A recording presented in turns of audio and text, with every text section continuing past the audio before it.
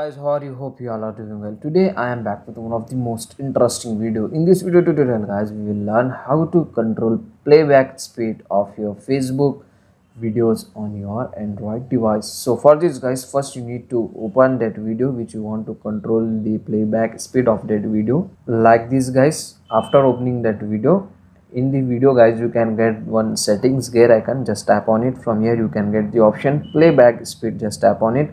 From here you can easily control that video playback speed. If you want to speed up the playback speed, just you need to select 1.25 or 1.5 or 1.75 and 2. As you can see, if you want to slow the playback speed of this video, you need to select 0.75 and 0.5.